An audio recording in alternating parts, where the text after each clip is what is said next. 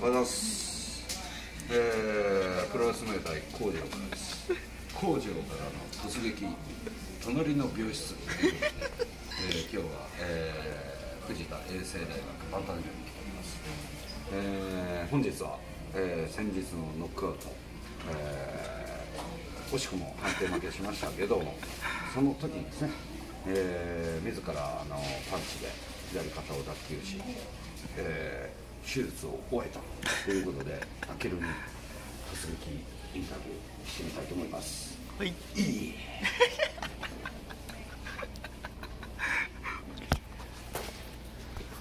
おはようございます。どうですか、手術を終えて。そうですね、手術終わった後は、こう吐き気とか痛みとかあったんですけど、今こんな感じで動かすことできないんですけど、元気です。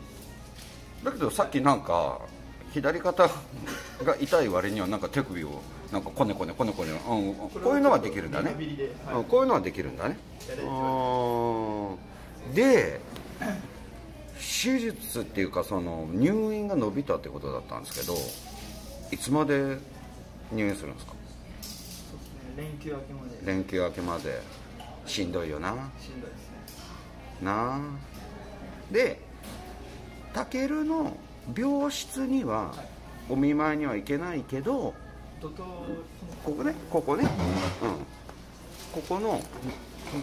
ドトールコーヒーまで来てくれたら会えるっていうことで、ドトールコーヒー待ち合わせということで、はい、皆さんタケルの顔を見たい人はドトールコーヒーまでっていうことで、ちょっと今日は確信についてちょっといろいろ聞きたいんですけど、俺のプロレス業界ではいろんな噂が飛び交ってるんですよ。じゃあ普通の脱臼の手術じゃねえんじゃねえかっていう、まさかなんか飛び道具かなんかを肩にね、仕込むための手術をしたんじゃないかとか、同じ左利きのスタン・ハンセンのウエスタンラリアットねのスタン・ハンセンの骨を移植したんじゃないかっていう噂がいろんな方々から飛び交ってるんですよ。そのちょっと真実的な部分をちょっと教えてもらいたいなと思って。本当は脱臼して手術したんじゃないん、どっちなんですか？どっちなんですか？スタン・ハンセンの骨を移植しました。やっぱりやはりさすがじゃないとそんな手術しないですよ、脱臼ぐらいでは。やはりか。いや、噂は本当だったってことですね。本当です。スタン・ハンセンのウエスタンラリアットの使い手、スタン・ハンセンの左肩の骨を移植したっていう、移植手術っていう、うわー、これはちょっとキックボクシング業界も激震走りますよ。そうですね。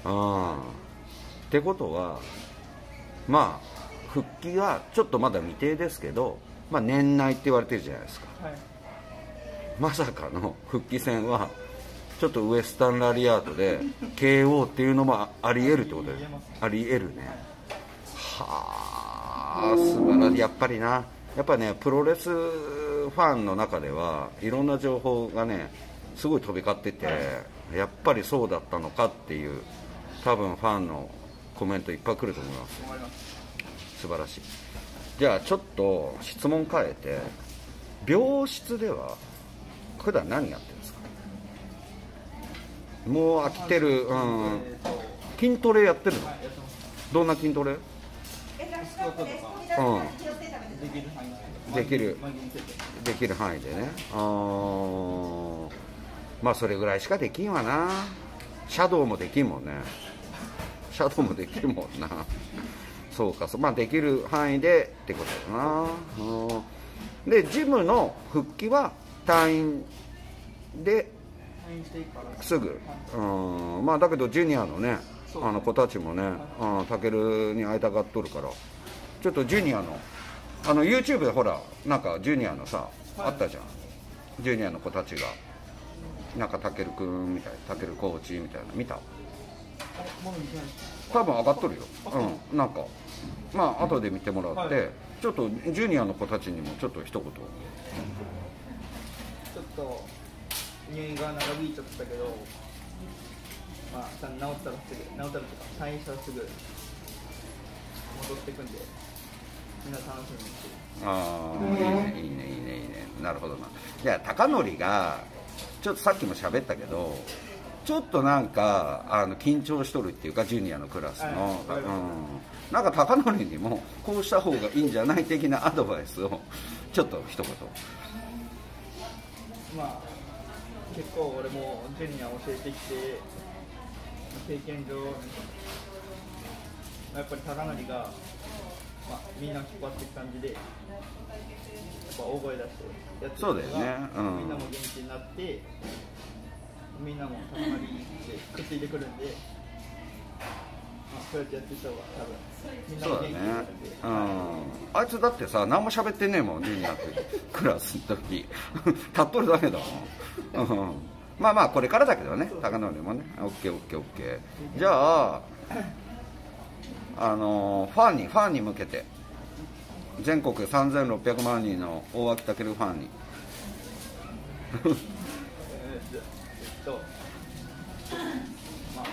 今はちょっと腕も動かなくてこんな感じなんですけど、ちゃんと退院後はしっかり練習して、お客様番号でもやっていきますね。腕も動かして、しっかり練習して、またノックアウトのリングに戻って、しっかりベルトも持ってるんで。そうだね。最終目標はベルトだもんね。これからも応援よろしくお願いします。 OK で、これ俺からの提案なんだけど、またプロレス的になっちゃうんだけど、やっぱり復帰前にサイパンで合宿してほしいんだわ。ちょっとコロナでちょっと難しいかもしれんけど、できればサイパンで合宿して、でそこからプエルトリコに飛んで一回武者修行入れて、また日本のノックアウトのリングに戻ってくるっていうプランをちょっと考えてますんでお願いします。はい、じゃあ退院してまた元気な姿を見せてください。いやーってやって最後、いやーありがとうございました